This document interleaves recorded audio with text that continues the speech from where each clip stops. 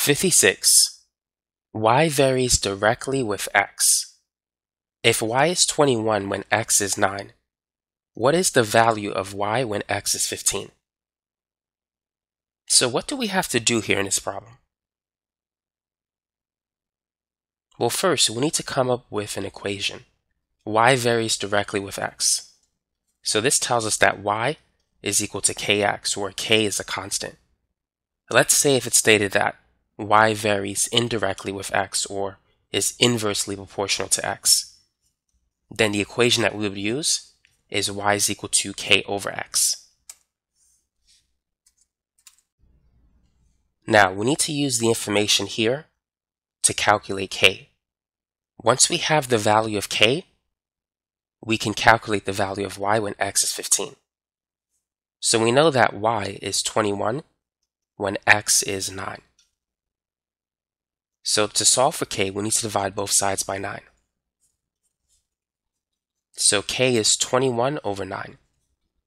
Now 21, we can write that as 7 times 3. 9, we can write that as 3 times 3. And if we cancel a 3,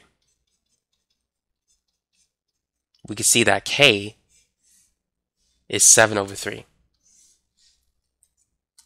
So thus we have the formula y is equal to 7 over 3 times x.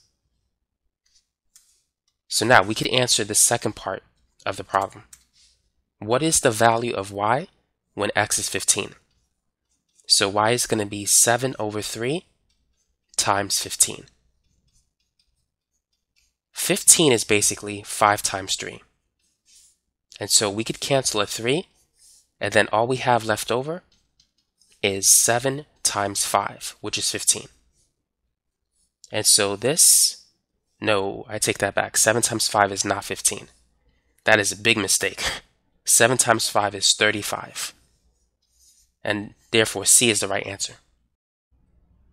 Now, for those of you who truly value this video, if you want to show your appreciation, one of the best ways you can do so is by subscribing to this channel.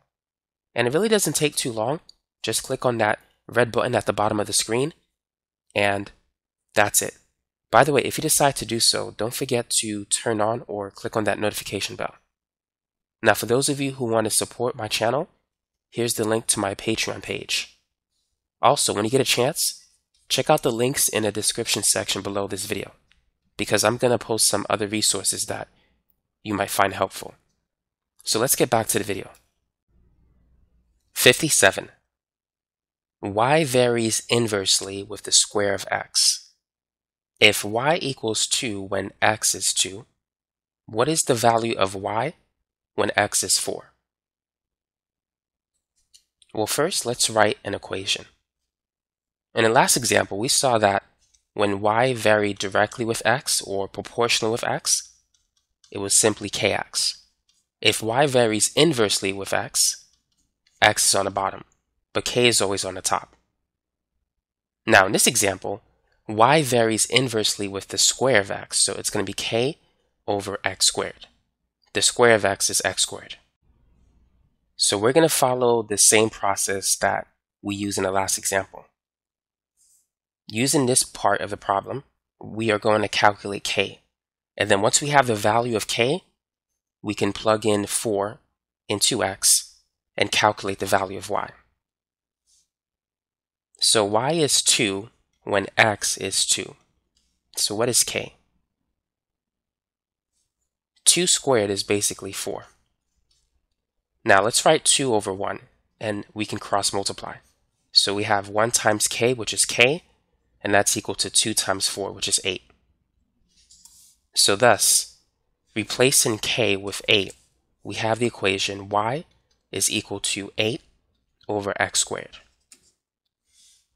Now with that in mind, let's see what y is going to be when x is 4. So this is going to be 8 over 4 squared. Now 4 squared is 16. And we can write 16 as 8 times 2. And 8, you can write that as 8 times 1.